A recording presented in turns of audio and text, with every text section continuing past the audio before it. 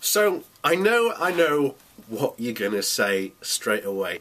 Yes, I know TYT has a liberal bias. But that doesn't detract from the news they report on. And to what they do to that extent, report on the news, they get it right. A lot of the criticisms you hear against TYT are never ever the fact that they've got news wrong, or the fact that they reported on something that wasn't true or never happened. A lot of people just hate them because they've got a liberal bias. But so what? Fox News has a right-wing bias. Breitbart has an alt-right bias. I don't see... and it's mainly the people who are on the right and alt-right who have a problem with TYT having a leftist bias. In fact, that tends to be a lot of the main criticism against TYT. So what? It doesn't detract away from the news. If they have a left-wing bias,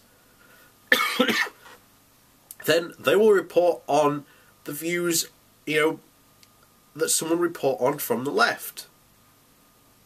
That does not make them wrong in what they are reporting or any reason like that. In fact, as you saw on Sargon's reason why the TYT is falling, were so pathetically weak.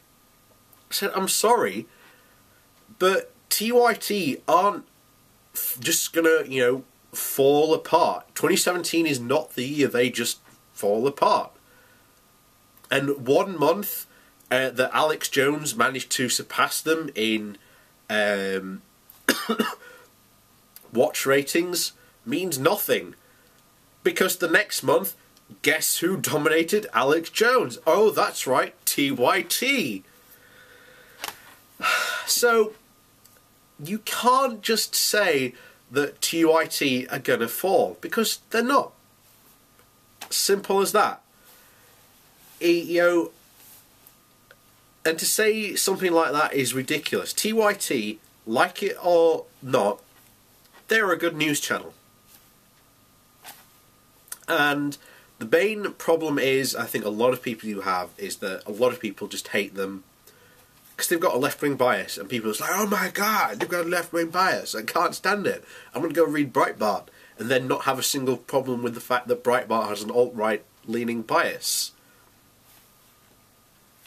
Who cares, apparently.